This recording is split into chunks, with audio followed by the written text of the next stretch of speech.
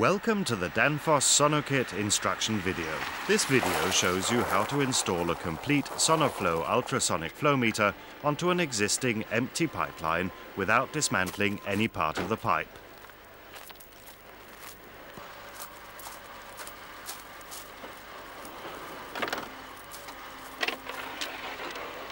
This is the Danfoss SONOKIT. Here's all you need to build your ultrasonic flow meter.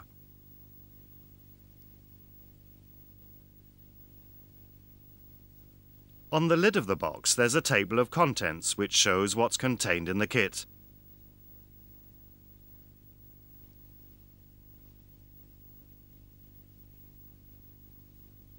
This is the SONOKIT manual, which describes the process from start to end. Follow the manual step by step and you'll find it easy to make the installation.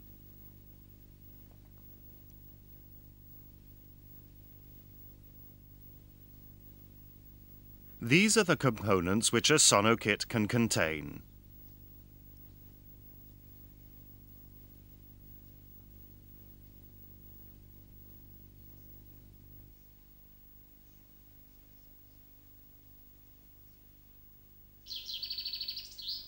To be able to determine the construction of the flow meter, we have to get some data on the pipeline. The data we need is the circumference and the pipe wall thickness. The pipe diameter can be calculated by means of the formula circumference divided by pi equals diameter.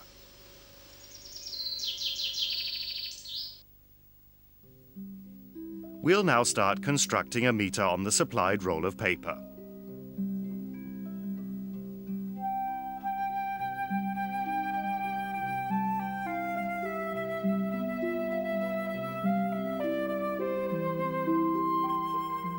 Draw a line through the center of the paper.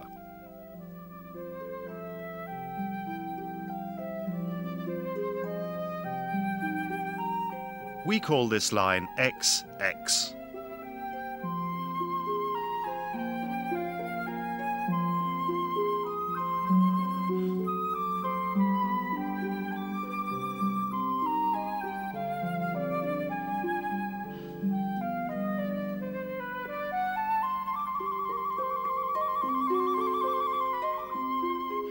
Approximately 10 centimeters from the edge of the paper, we draw a point which we call X1.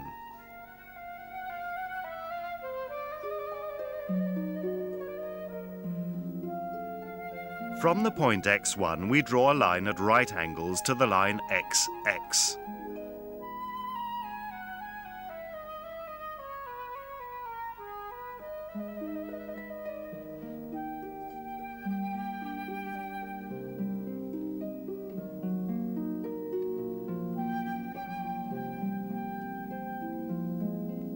On the new line, we draw the point A.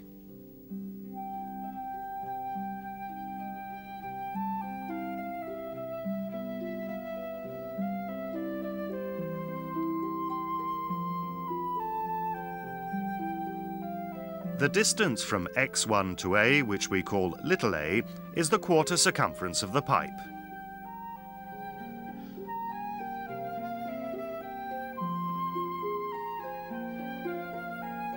If we want to construct a two-track meter, we must draw a point on each side of A.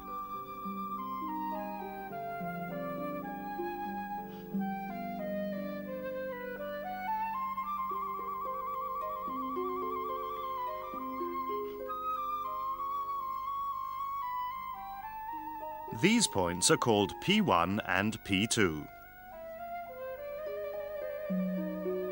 The distance between A and P is called little d. Little d is calculated as at d multiplied by the pipe circumference. At d is taken from the table in the manual.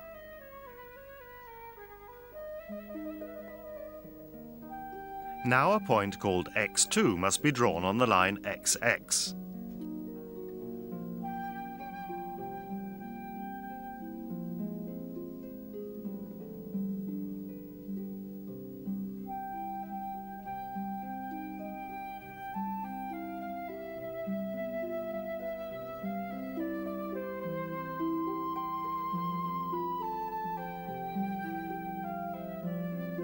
The distance between x1 and x2 is called little b. If we want to construct a 2-track meter, little b is calculated as at b multiplied by the pipe circumference. At b is taken from the table in the manual. When constructing 1-track meters, little b is calculated as 0.5774 multiplied by the pipe diameter. P3 and P4 are calculated using the same method as P1 and P2. We go through the different steps again. Little a is the distance from x1 to A,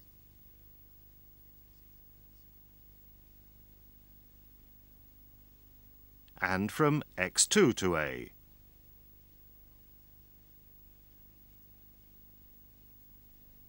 Little d is the distance from A to P2,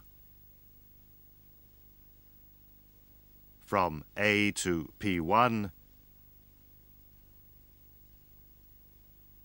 from A to P3, and from A to P4. If we want to construct a 1-track meter, the sound track goes from A to A.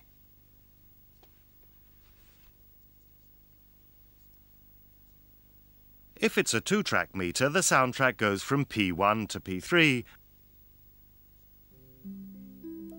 and from P2 to P4.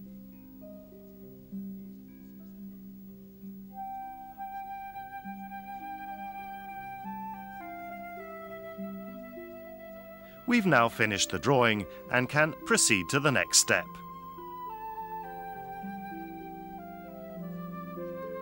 To place the drawing correctly on the pipe, we must find the top line of the pipe. This is done as shown here with a level instrument. Draw 4 to 5 marks on the top of the pipe.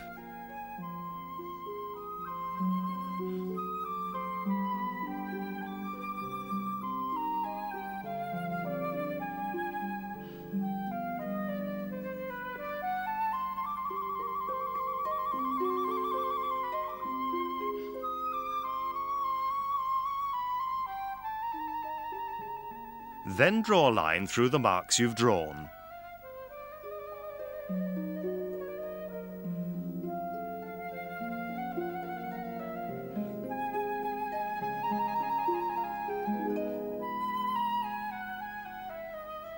The top line has now been found. The drawing can now be placed on the pipe. Note that the line XX on the drawing must coincide with the top line of the pipe.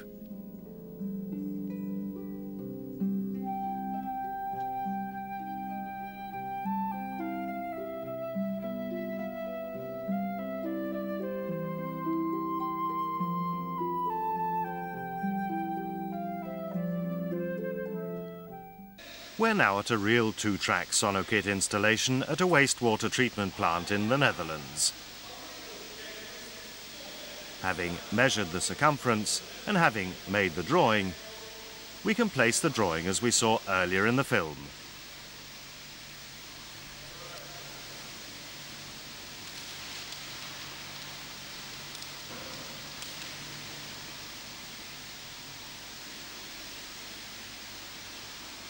Here we see how the points P1 and P2 are marked with a center punch. Make sure that the lines are marked outside the circle so the cross lines can be recreated after the holes have been made.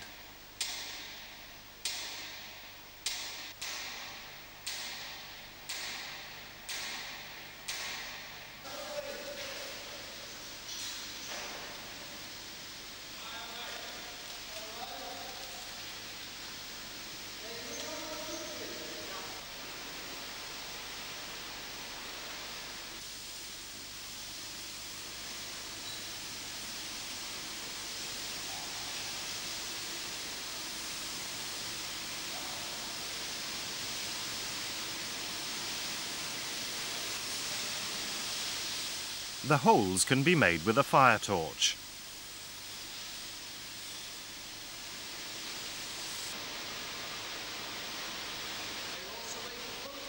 Or with a special hole saw as shown here. Which method you use depends on the pipe material you work with.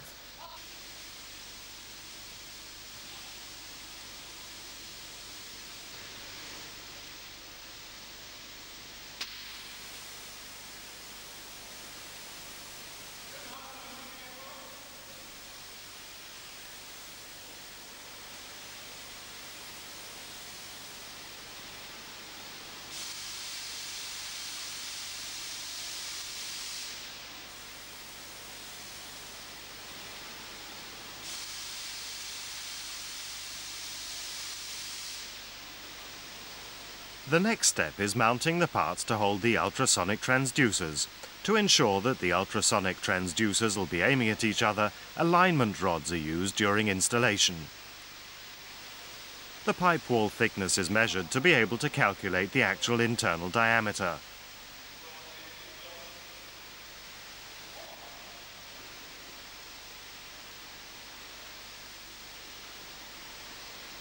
The mounting plates are fastened to the pipe with a pair of tack welds.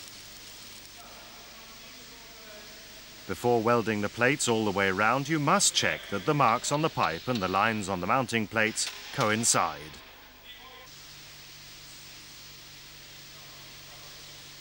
When the mounting plates have been tack welded on each side of the pipe, check that the transducer holders slide into place easily.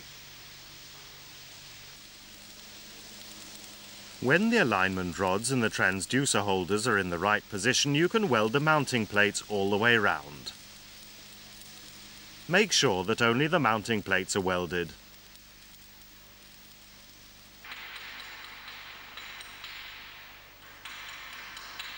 When the mounting plates have been welded on, it must be checked that everything's in the right position.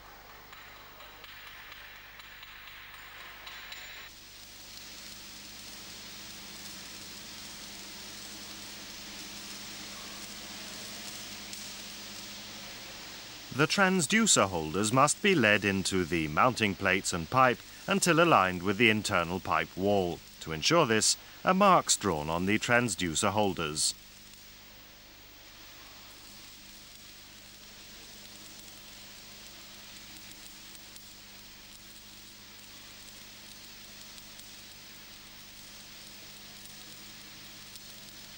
The diagonal line on the mounting plate must be aligned with the line on the transducer holders.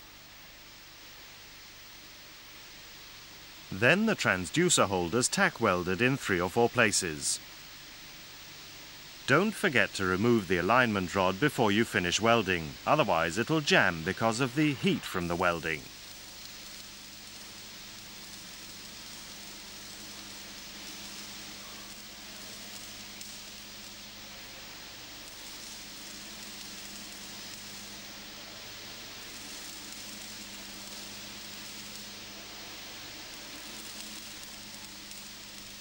When it's been mounted, the next step's to measure the new sensor. The angle of the sound track in relation to the pipe is measured with an angle meter as shown here.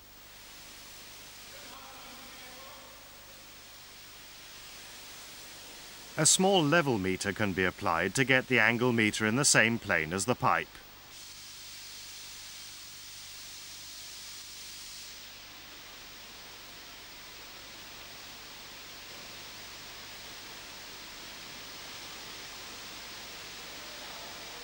It's important that the angle reading's accurate, as the track angle has a great influence on the measuring accuracy. The measurements read must be entered in a measurement report, which can be found in the manual.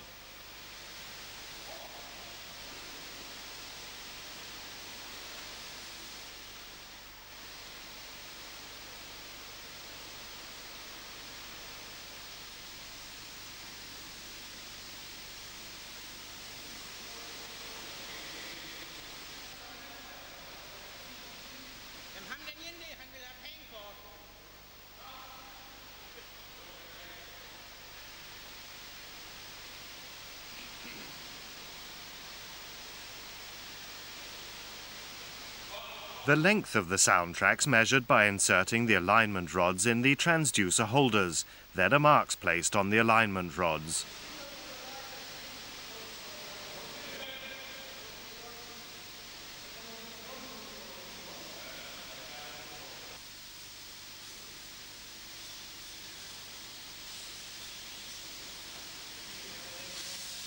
Having removed the alignment rods, the distance can be measured with a steel measuring tape.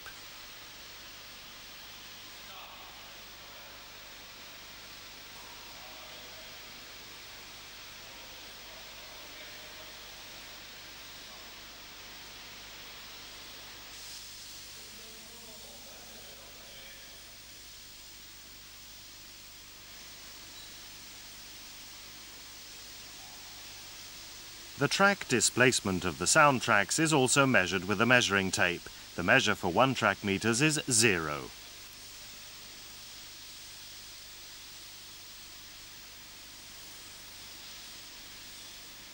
The length of the cable between sensor and signal converter must also be registered in the measurement report.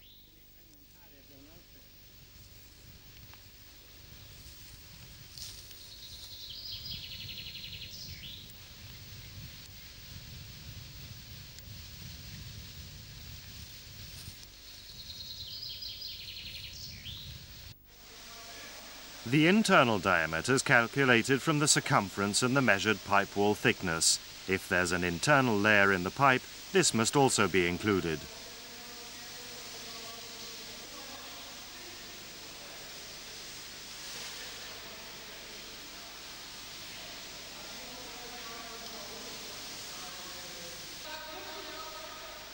Signal cables and power supply are connected to the signal converter.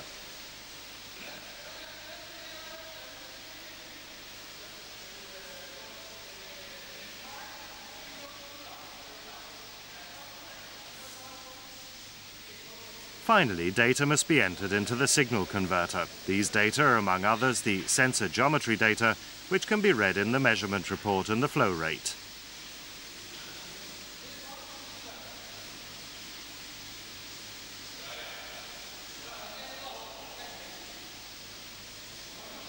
The measuring system is now ready for operation.